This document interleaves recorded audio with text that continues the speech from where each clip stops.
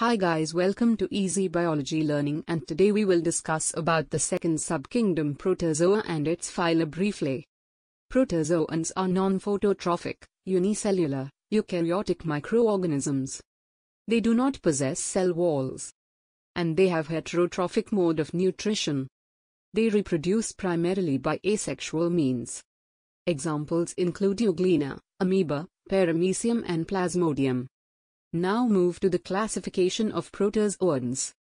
Protozoans are classified into four phyla, namely Sarcodina, Mustigophora, Ciliophora, Sporozoa.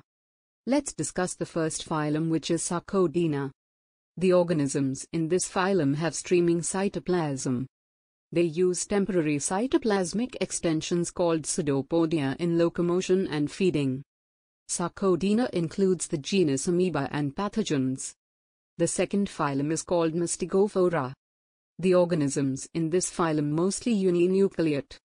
They possess one-to-many flagella for locomotion and sensation. Reproduction is either asexual or sexual. This phylum is subdivided into further two classes. The third phylum is Ciliophora. The organisms in this phylum are single-celled.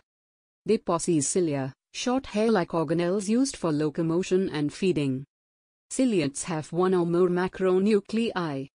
Examples of ciliates include Balantidium, Suctorian and Paramecium. The fourth and the last phylum is Apicomplexans. They are also called Sporozoans.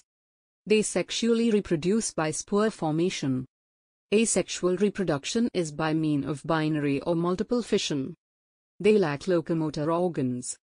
Examples of Tia phylum includes Malaria, Eimeria and Isospora.